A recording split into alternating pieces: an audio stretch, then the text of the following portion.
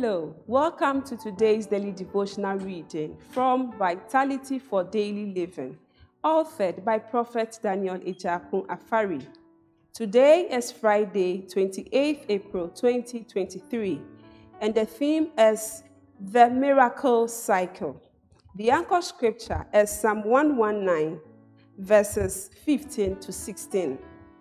I will meditate in thy precepts and have respect unto thy ways. I will delight myself in thy statutes. I will not forget thy word. Now, today's inspiration. The word of God is the powerful force through which all things came to be. In the beginning, God spoke the word, and the word brought manifestation of this world. Everything we see on earth is the product of the word. Today, I want you to learn two things that the word of God will do for you. The word will give you light and direction. The Bible says, the entrance of thy word giveth light and understanding to the simple. Imagine yourself in an utmost darkness where you are not able to tell where the immediate way is for you to go out, but rather find yourself hitting things here and there. Then suddenly, a flame of light is lit for you to see the best direction to take you to the exit of that room.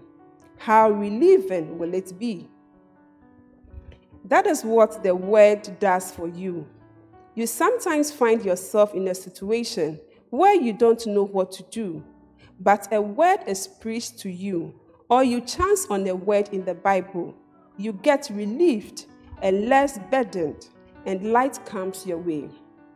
The word gives light because it is that which created you. Everything gained by prayer must be sustained by prayer. These are active spoken words. I remember speaking to a coconut tree in my house, which for years was not bearing fruits, to bear fruit or be cut down. The coconut received life and started bearing fruit. Today, speak life into your life. Listen to messages of men of God and get more enlightened and be directed. Let us pray. Almighty God, today I pray that my life be full of your light. May the word save me from the darkness of this world. In Jesus' name, amen.